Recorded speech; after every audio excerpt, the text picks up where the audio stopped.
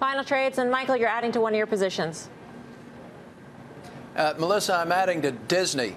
The share price is now where it was when the theme parks were closed in the middle of the pandemic. That's excluding the streaming business, about 12, 13 times earnings. They're in 80 countries now in streaming. They're going to go in 80 more. The theme parks are packed. I like this company. According to my discipline, I have to buy them when they're down if the business is still intact. Bryn?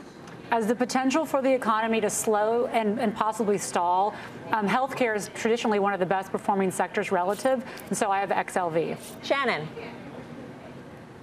I'm going to double down on Michael's trade from earlier. Amazon, if you don't own a position now, you're going to want to. Just look at AWS. You don't even need to look at the commerce side. Joseph? We have a lot of students that are graduating from school. Congratulations. Let's say for the first time they're looking at the market and want to buy their first stock. I would tell them to look at Microsoft. Jim Lebenthal?